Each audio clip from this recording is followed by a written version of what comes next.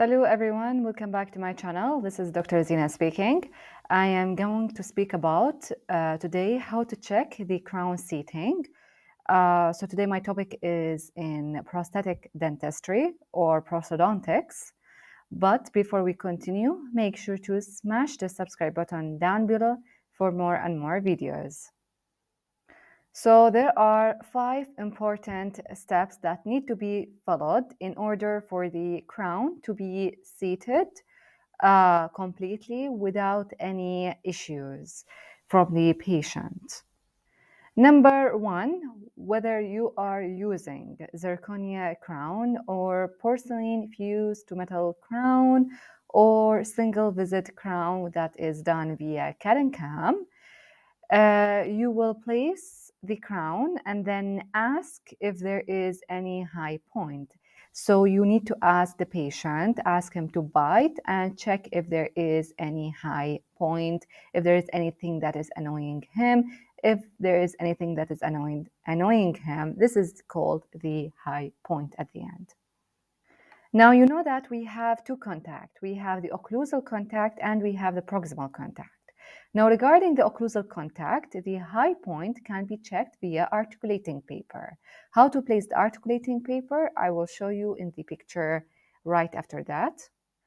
So you will place this articulating paper like that, okay? Then you will ask the patient to bite and ask him to move right and left as if he is using chewing gum, okay? Right, left, keep right, left. This is referred to as a centriculation and centric occlusion. So you are checking the contact in centriculation and centric occlusion, okay?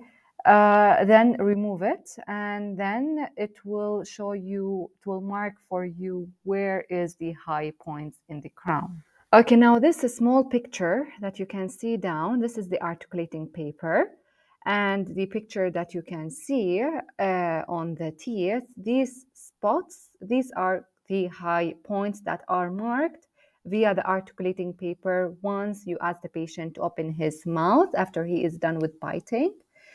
You see that these are all high points. Now these high points, you need to remove it. How you will remove it, I will tell you after. Now, I told you about the occlusal contact. We removed the high point from the occlusal contact. Now, how you can check the proximal contact if the proximal contact is good or not?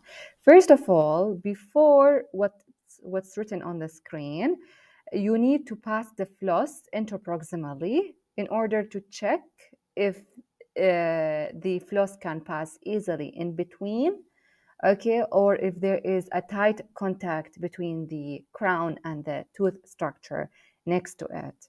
That is number 1. So you need to pass the floss interproximally to check if there is a tight contact between the teeth or no.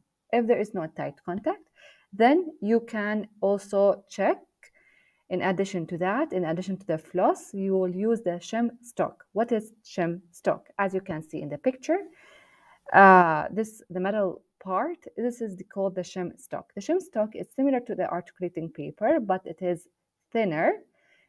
And because it is thinner, so it can be used interproximally. So shim stock is used for interproximal contact. The articulating paper is thicker than the shim stock, so it will be used only for the occlusal contact. Now we recorded the high points. For the occlusal contact, you can remove the high point via the high-speed football burr, as you can see in the picture down below. This is the football burr that I am speaking about. Now, regarding the interproximal contact, if there is a very tight contact, you can adjust this tight contact via the needle burr. After you check if there is any high point via the shim stock, the high points can be removed via the needle burr. Needle burr will be used interproximally and football burr will be used for the occlusal contact. All are high speed. We will never use the low speed burrs in prosthetic dentistry for the crown seating and all of these. Now, once you remove the high point occlusally and interproximally, everything is good. We ask the patient if there's any high point. If there is no high point, then we will cement it via the resin modified glass ionomer cement, which is the best type of cement to be used in order to cement the crown in place at the end. And very important that once you place the resin modified glass ionomer cement inside the crown, before light curing the cement, you need to remove the excess cement via passing the floss interproximally in order to remove any excess cement, because we don't want any excess cement to be there. That will interfere with the occlusion of the patient at the end. And if you are done with everything, you can just double check via taking a bite wing x-ray after you're done with light cure of the cement. You can double check for the crown seating and if there is any remnant of the resin modified glass ionomer cement by taking a bite wing x-ray. A good bite wing x-ray will be taken in order to confirm if there is any excess of the cement that is left behind. That's it. I am done for now. If you have any questions, please do write it down in the comment section below. And don't forget to press the like, comment, subscribe, and share my videos so that it will reach many people as much as possible. Thank you all and goodbye.